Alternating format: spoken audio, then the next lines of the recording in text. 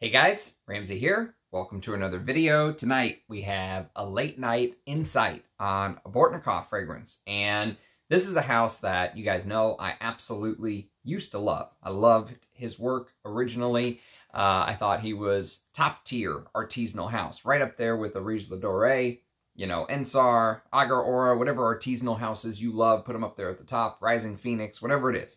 And Bortnikoff was right there at the top. But in the last year or so, the releases that have come out, I've been less than enthusiastic about. If you want to see how much less enthusiastic, go watch my review of Scheherazade from last night. Extremely disappointing release. And this was sort of a continuation of 3 colognes that came out at the end of last year that I really did not like. I have a live stream on these 3 Bortnikoff colognes.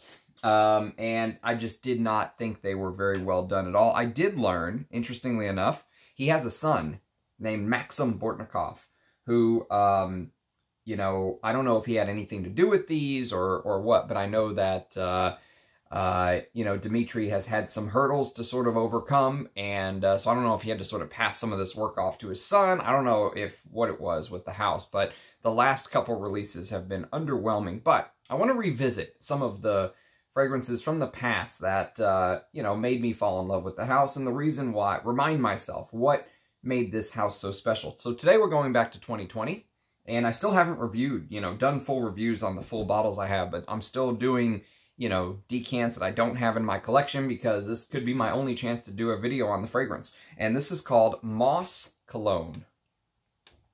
So, special thank you to Scott from Germany. I believe Scott sent me this. If not, whichever perfume god person that sent this to me, thank you. And I'm going to do a fresh spray because this is a fragrance that I've sprayed about 4 hours. I have a 4-hour dry down right here, but I just want to do a fresh spray for the video. Oh, the opening. Okay, so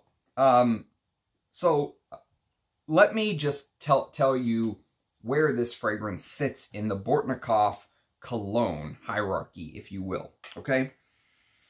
So at the very top, in my mind, the #1 cologne Bortnikoff has ever made, that I've smelled, I haven't smelled everything yet, but that I have smelled is this. Well, this won't show you what the hell it is, but let's open it up, shall we? It's this. And you can see this is a vintage bottle of Amber Cologne because it's got the wood cap. The new ones have the sort of standardized metal caps, if you will. They almost remind me of Roja's his, you know, little bedazzled cap. But Bortnikoff is all gold, and it says Bortnikoff on the side. I've shown them before on my channel. So this is an older bottle of Amber Cologne.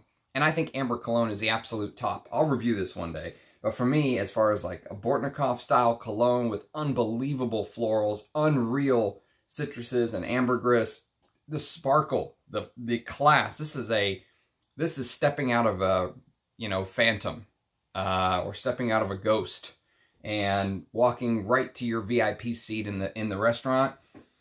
It is, and there's multiple types of ambergris in here, so it has a little bit of funk, but it's still just so perfect for the heat. It is class all the way. I love Amber Cologne. I think that is the tip top, and it utilizes all of Bortnikoff's strengths, you know, that signature cardamom that he does so well, that you see through so many of his fragrances is there.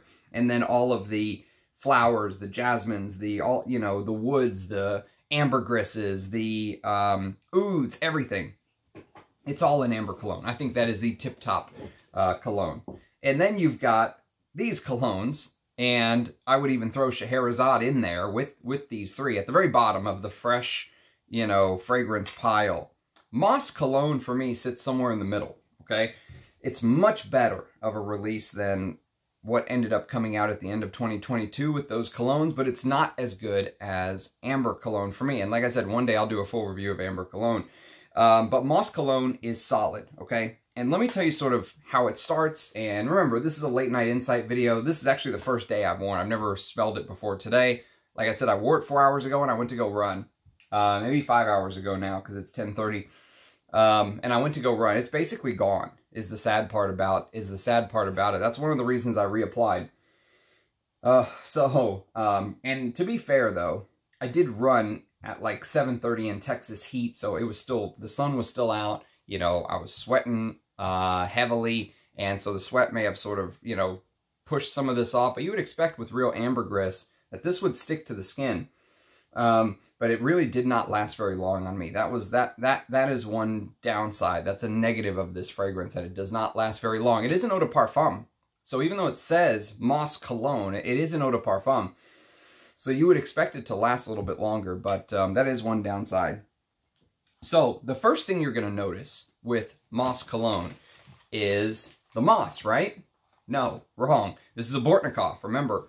And what is Bortnikoff known for? He's known for his florals. I say that over and over again. To my nose, the very first thing I picked up on was the champaka. Absolutely the note that your nose will focus on the first time that you smell this.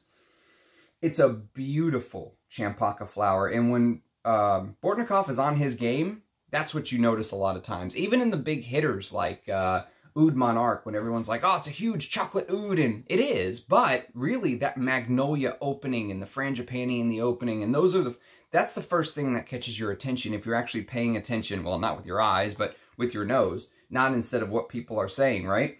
With Moss Cologne, it's not the moss that you get first. That comes later. What comes first is that champaka flower. And the champaka flower is brilliant. It's like a sunrise. And I described champaka. Actually, if you watched my review of Bortnikoff's L'Heure Exquise, close enough. You know, you'll see that was a big champaka creation. And that also had a little bit of chocolate oud in there. But champaka flower is sort of this flower that if you can just imagine a color in your mind's eye, imagine like a golden hue. Okay, imagine that's the feeling, like a golden hue. And so the way I described it in the L'Heure Exquise video is if you could just imagine a sunrise just about to break the horizon, but it hasn't yet. Okay, the sun is still technically below the horizon, but you can sort of see this golden arch, this golden hue. You know, that's the feeling of champaka. And you're going to get that instantly. That's one of the first things, excuse me, that you will notice is you'll notice that champaka flower. And, you know, there is a slight reminiscent to other flowers, but it's very powerful. So some say it has some lilac in it, some orange flower, some jasmine reminiscence, you know, but for me, it's almost like this honeyed, you know, deep, heady, honeyed floral warmth, if you will. This, you know, caramelized sunrise, if that makes sense. And so after that, you're going to pick up the citruses. And there are some beautiful citruses in there. But to my nose, everything else just sort of plays its part. The champaka just stands out so brilliantly. There's a very slight hit of violet leaf. Okay, the violet leaf adds a little bit of this ozonic aspect that adds even more to this sunrise feel. And once half an hour or so goes by, maybe even less than that, maybe 15 minutes or so, you'll start to get some of the spices. You do not get his signature cardamom, though. Here you get nutmeg.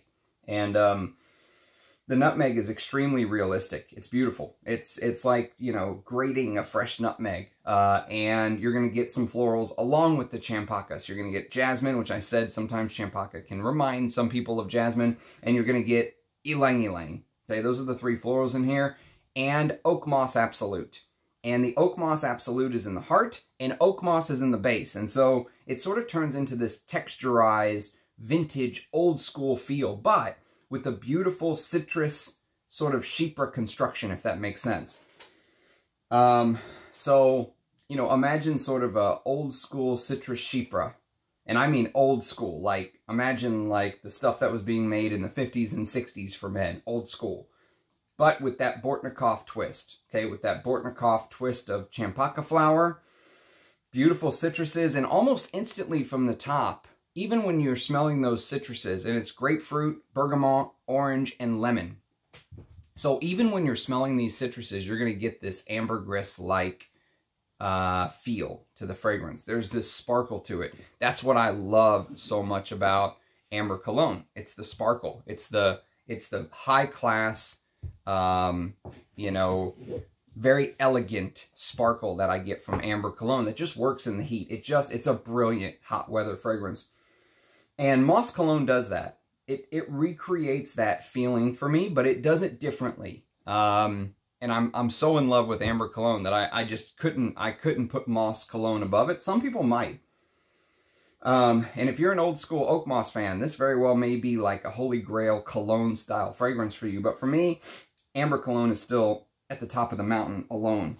Now, because of that champaca flower, one thing I should mention is that if I didn't say this already, I can't remember if I did or didn't. It is late here.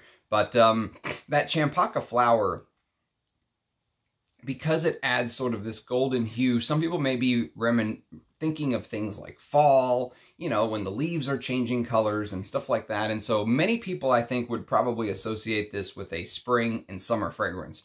And, you know, for me, I have no problem wearing this in the dead of heat, mostly because I wear whatever I want, whenever I want. But this cologne is good enough for me to be somewhat seasonal specific. But some people may even say, I can't wear this in the 90, 100 degree heat. It has to be sort of, you know, it has to be a little cooler than the dog days of summer, right? And then in the base, there's some Atlas cedar, Virginia cedar, labdanum, tonka bean, and vanilla. So that's sort of the composition, if you will. So let me read you the little blurb, and we'll sort of wrap this up, because this is supposed to be a late night insight video. I got to try to sort of shorten these a little bit. One other thing before I read you the blurb, I should mention this. It is out of stock on the website. So I believe that 50 mils would run you $350, if I'm not mistaken. Maybe $270. I think $270 for these colognes. I think the releases like Musk Habib and stuff like that are $350, and I think these colognes are $270. And then these colognes, the ones I absolutely hate, the Cologne de Feu and the one with like the colored little thing in the front. One's red, one's purple, one's, you know, that kind of thing, where the plate is actually colored. I think those are only $230, so they're even cheaper. But this is not available on the website, so I don't know what that means. I know Bortnikoff had issues with maybe sourcing ingredients, or I don't know what was going on. But some of his products were out of stock, and then Perfumes said they were discontinued, and then they came back in stock in the Bortnikoff website. So take it being out of stock with a grain of salt, but just something to consider. The other thing I must mention, to be fair to everyone in the community, is that this came from Scott, I believe, in Germany, and I don't know what year bottle this came from, because originally, if you go to Parfumo and look up Moss Cologne, it shows it with the exact same wood cap that I have from a 2020 bottle. I think in 2021 or 2022, they changed it to the metal cap. And I don't know about reformulation. I know there were some people that were just crying foul about reformulations from this house. That, you know, the new Musk Habib, which I have a vintage wood cap Musk Habib as well. But some of them were saying the new Musk Habib lasts half an hour, and it's this, you know, sometimes air just has to get in the bottle. But I've heard a lot of that. So that's one thing I have to mention with this is I don't know what version I'm smelling here. And the fact that it is basically gone, the spray that I just did 4 or 5 hours ago, it didn't even last 4 hours. You know, that worries me a little bit. I don't know what version I'm smelling here, but I can tell you that if this is the kind of thing you want to go for, if possible, try to hunt down a vintage wood cap potentially, if that's your thing. If looking for older bottles is your thing, like it's mine, then that's something to consider. Okay, let me read you just a little blurb from Bortnikoff and we'll wrap this up. Moss Cologne is a fragrance which harnesses the timeless power and beauty of one of Perfume's most loved accords and elevates it to a new level of elegance, sophistication, and complexity. Oak moss has been used in many of the world's most legendary and acclaimed fragrances for countless decades. Here, it is surrounded by an orchestra of other quintessentially classic accords to create an olfactory symphony which will enchant vintage fragrance lovers and modern niche perfume aficionados alike. The opening notes are an effervescent citrus melange of bergamot, lemon, and sweet orange and grapefruit intertwined to enliven the senses. Man, who writes these damn things? Just wait till you read the one. I read Frederick Maull's Heaven Can Wait blurb today. I almost threw up in my mouth. I really want to smell that fragrance, but the blurb almost was like, it was almost like an anti-blurb. It put me off. Instead of making me want to smell it more, it almost like made me throw up in my mouth a little bit, and I almost didn't want to smell it. The writing of the blurb is so bad. And if it's the same blurb for the perfume everywhere, you'll know exactly what I mean when you get to the end of it. But yeah, I don't know who writes these things, but in the heart of the fragrance, Oak Moss Absolute is surrounded by the complex floral tones of violet leaf, jasmine, champaca, and ylang ylang. A spicy twist of nutmeg provides the perfect counterpoint. At the base of the perfume, bitter oak moss resinoid sits along precious ambergris. So the ambergris, I think, is a big component of this scent to me. With Moss Cologne, they only show ambergris. With the one that I love, the Amber Cologne, there's multiple types of ambergris. There's gray and brown ambergris, and I think that makes a difference. I know the brown ambergris is supposedly more animalic because it hasn't had as long of a time to sit in the ocean, you know, to bob in the water, soak up the sunlight, soak up the salt from the ocean, and turn that, you know, white color. The brown ambergris is fresher out of the whale, and so it's usually more animalic. And it says, sits alongside precious ambergris. Cedarwood, labdanum, tonka bean, and vanilla provide a foundation which is rich, woody, and resinous, with the perfect subtle dose of sweetness. The unusual use of oak moss and the selection of other highly prized natural ingredients make this a truly remarkable and unique creation. Those who yearn for the strident and bold fragrances of yesteryear, which are now fondly remembered, will find much to enjoy. However, those who are inspired by the untrammeled creativity of the modern artisanal perfumer will also find their senses enraptured by the scent. Moss Cologne is a tribute to the classical perfumes of the past, realized through the unfettered imagination of an innovative and forward-looking 21st century fragrance house. Wow! Okay, so that is the olfactory description according to the House of Bortnikoff. Again, unavailable on the Bortnikoff website, so I don't know what's going on with Moss Cologne, but I can tell you that yesterday's video was hard for me to make, honestly. It was hard for me to bash the House of Bortnikoff as much as I did, especially since just a couple days before the video yesterday, I purchased the new Oud balsam from Feel Oud, the collaboration between Bortnikoff and Russian Atom. And so making the video of Scheherazade was very hard on me. And so I had to come back, and I feel like I had to come back and make something that I was really hoping I was going to like this, and I do. It is good. Is it me going out and finding a full bottle good? No. But it is good, and I'm glad I get to do a positive video on the House of Bortnikoff. And so here's to Bortnikoff getting back on his feet and releasing perfumes like he was doing in 2018, 19, and 2020. So if you have experience with Moss Cologne, do let me know. I'd love to hear your thoughts. Leave it in the comments. If you let me know what you think of the House of Bortnikoff. If you've had any experiences with the house lately. You know, I love doing these videos, even though these late night insight videos are sometimes just scratching the surface. I feel like you don't always need, you know, sometimes just a little sample like this is enough for a proper reviewer to do a review on a fragrance. Sending full bottles to all these people is sometimes unnecessary. So, but yes, that's just my thoughts off of initial wear. This is really like a first impression, if you will. But thanks for watching, everybody. Cheers. Have a good night. 3 videos today. So appreciate everyone's support. Cheers. I'll catch you next time. Bye-bye.